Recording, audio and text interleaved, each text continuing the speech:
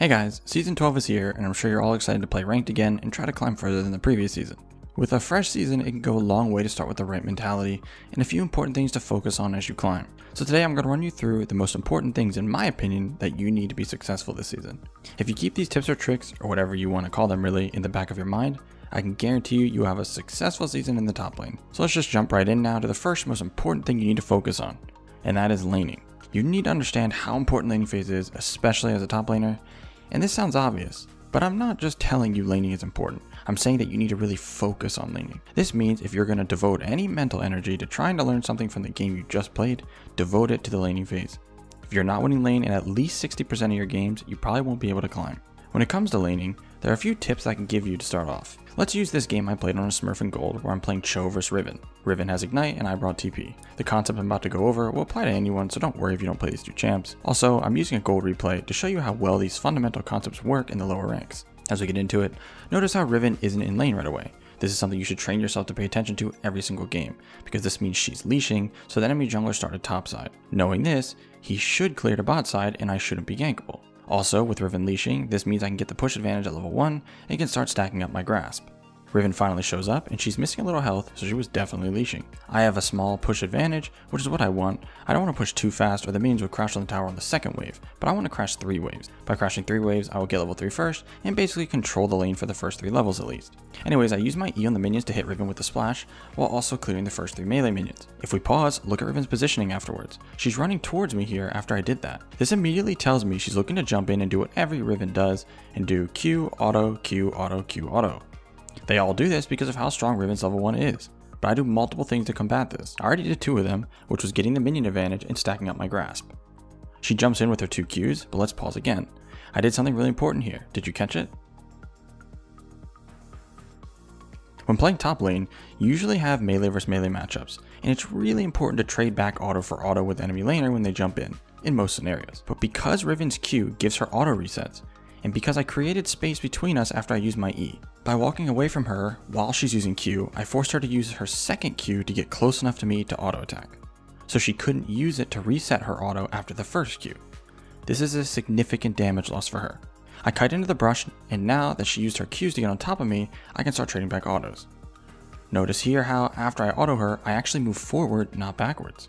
This is because I already knew I should win this all in based off everything that's happened. But I did pop my potion late, which was a mistake. Then, as my E is coming back up, I 100% need to make use of the auto reset to win this. This is another extremely important part to playing top laners. Almost all of them have auto resets.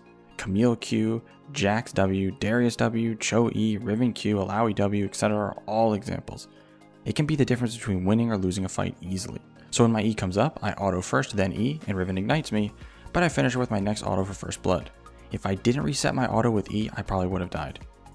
But now that Riven is dead, I want to focus on pushing the wave so I can reset, especially since she doesn't have TP. Sadly, the enemy jungler, Trundle, shows up, and I don't flash away because I would just die anyways. But I was really confused since in my mind he started at his red buff, but he only had blue. Then I realized he started at our jungler's blue, so there wasn't much I could do about this. This brings us to tip number 2 that you need to be successful this season, and that's understanding how to use TP, in lane and out of it. We can use an in-lane example here.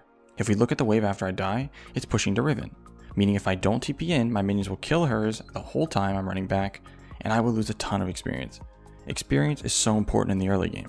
If you are ever in this situation, especially in the first 5 levels or so, you have to use TP. Too many low elo players have the mindset that they want to save their TP for a perfect moment or for a team play, which is harder to do now with the TP changes, but this concept is still important because let's say the wave is basically reversed and it's slowly pushing to me instead. Then I can just save my TP, as I won't really miss anything while walking back to lane. We'll get into out of lane TP decisions in a little bit, but anyways, because of the wave state, I have to TP back to lane right away. I'm in an awful situation. If you ever have heard the term weak side or split map, that's what's happening here. The enemy Trundle took our blue and will then clear his top side, while my jungler Vi will clear her bot side, then Trundle's blue side, meaning my jungler will never be on the top side of the map. This is one of the worst possible situations to be in for a top laner, and it doesn't really happen often in low elo. But the first thing I'm going to do to deal with this is drop a control ward in this brush to make sure Trundle isn't repeat ganking. Since he's not here, that means he's doing red, which gives me a little bit of time to try and crash this wave on the tower. By crashing it, the wave will push back to me, meaning I don't have to walk up in lane if I don't want to. I can play safe if I think Trundle's going to gank. As I walk up to the wave though, notice how Riven is posturing just like at level 1. She looks like she's trying to fight me or trade, which isn't good for her since I have a huge minion advantage. If I didn't have that brush warded, I would think I'm getting ganked. But when she walks up, I auto, then put Q under me to force her to dodge or walk away from me. She uses E and that's perfectly fine. Now I kite into my minions and use my E to grab the cannon and slow Riven. She's level 2, and we saw she used her E to dodge my Q, meaning she doesn't have W yet. So with good spacing, I dodged her third Q and can now fight her back with the rest of my E charges and minions. And it makes her panic flash my Q even though she wouldn't have died. But you can see how much damage I did. While my 2 abilities are on cooldown, I pop a potion and walk back into my wave. I'm 1 minion from level 3, and as soon as I get it, Riven jumps in. I silence her right away, then put Q under myself again and finish her with my E. Then I can get the wave under tower and crash it, which makes me perfectly safe to the split map, weak side situation that I'm in. So we covered a lot of fundamental concepts in just under 2 minutes of laning. Wave control, knowing when to TP, auto resets, trading around cooldowns, getting the push advantage with enemies leashing, kiting backwards and forwards. All of these are crucial to being a good laner. Now let's wrap up TP decisions and talk about the last thing on the list you need to know for the season. In this game, I'm on Fiora and we're in the mid game. All of the enemy tier 1 towers are down, Baron is up, and my TP is up.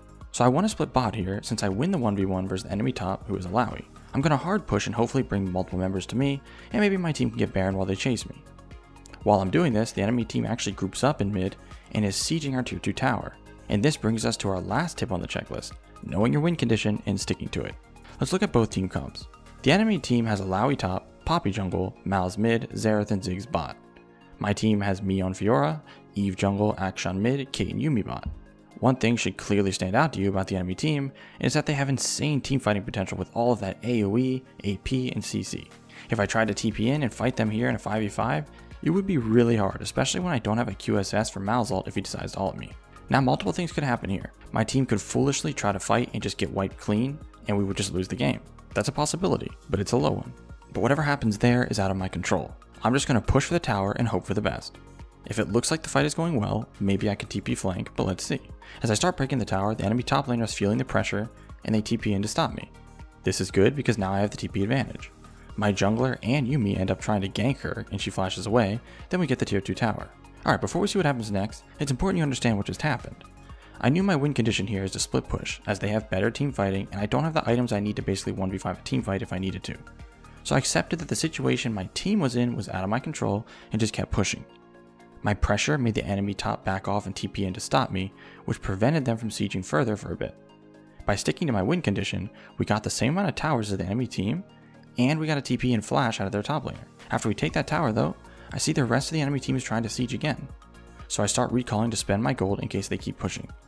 I know Alai will have to catch bot wave, and she doesn't have TP. Luckily, they do try to keep pushing, so I spam ping on my way and TP in behind them. They might be stronger than us in a 5v5, but a 4v4 is a completely different story, believe it or not, especially if I get a flank. As expected, we easily kill them, even with our Eve not using her ultimate. And the enemy Alawi shows up late as well to donate us the last kill for the ace.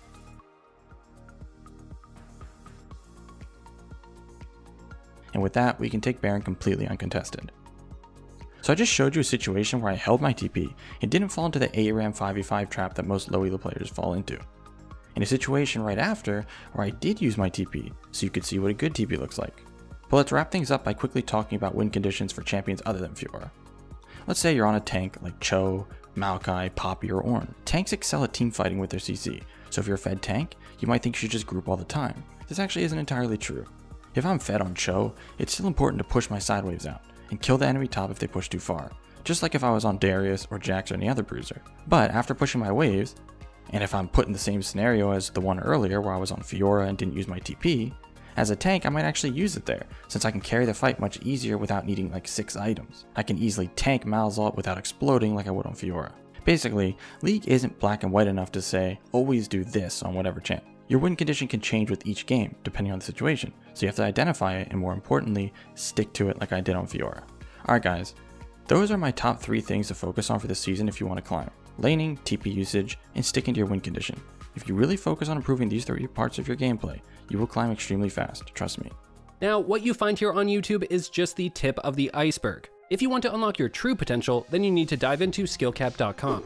We have the largest catalog of League of Legends guides in the entire world. with over 1,500 guides and 350 unique courses. You get brand new guides every week exclusive to our website, along with our Smurf commentaries where our Challenger experts walk you through how to carry out of the exact rank you're stuck in. Still unsure? Well, you can have all your questions answered by those same Challenger experts. Need one-on-one coaching? We got you covered with hand-picked coaches trained to the highest standard. Don't have time for that? Use Direct Pro, pick a past game you played, and within 24 hours get a personalized video from a top 100 Challenger player breaking down exactly what you can do better. The best part, all of this comes with a rank improvement guarantee. If you don't climb at least 5 divisions while actively using SkillCapped, you can claim a refund, no questions asked. So what are you waiting for? Head to SkillCapped.com and get the rank you've always wanted. Link in the description below. Alright, that's going to bring us to the end of this video. I wish you good luck this season, and we'll see you in the next one.